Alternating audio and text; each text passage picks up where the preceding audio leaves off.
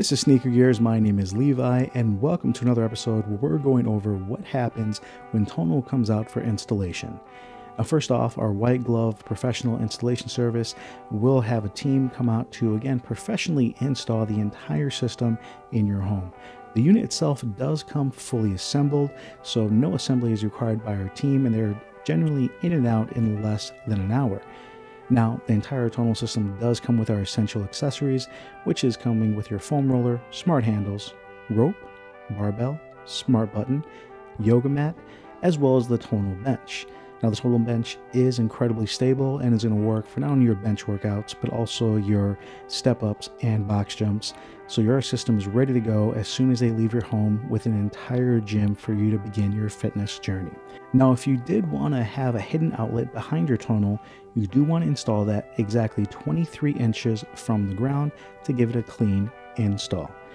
Now, the actual bracket itself is a dual bracket that will mount on either metal or wood studs and does have cross members and has 4 mounting points on each side, giving it 8 mounting points for an incredibly sturdy installation.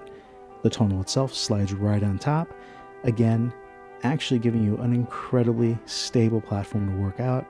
And on top of that, we do go through and mount 8 mounting points, 4 on either side, to give you an incredibly trusted and secure platform for you to lift all your weights. Now, the first thing you're going to do is connect your Wi-Fi. Go ahead and kind of put your password in. That usually takes a few minutes, so give it some time. Once it's connected, you're almost ready to go. Next, you actually do want to press the second button from the right when you swipe down. It looks like a door. Once you click that button, you're going to allow the Tonal to do its updates. Depending on your Wi-Fi and internet speed at your home, it's going to take about 1 to 2 hours.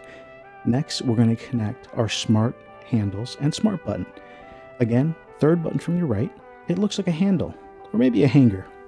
Go ahead and click that button, and you're simply going to look at the bottom of that little icon there that says Add New. Once you click Add New, give it a few seconds, grab one of your smart handles, and simply give it one click. It should connect right away. You're going to repeat that process twice. One more time, Add New, and we're going to connect the smart button that should be either on your barbell or on your rope. And again, you should have 3 accessories between 2 smart handles and your bar control module. Hopefully that video helped you out as far as what to do when you first get your Tonal installed.